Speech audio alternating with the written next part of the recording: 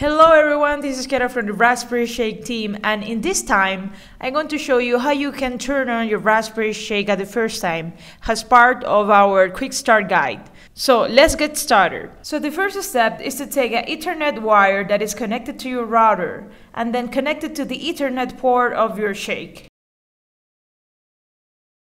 Now identify where is your power slot of the Pi and then take your power wire and connect it to this slot.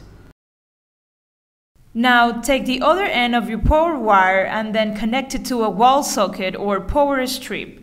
You will see a blue LED on indicating that your Shake is connected. After this, take a desktop or a laptop computer that already has a browser.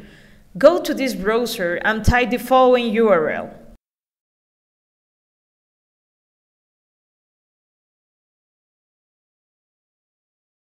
You will see the Raspberry Shake web config, showing you relevant information about your Shake. Please bear in mind that this interface will probably have undergone changes by the time you see this video, but the URL will remain the same.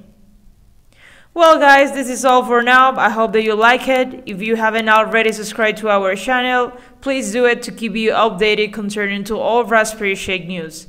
Till the next time.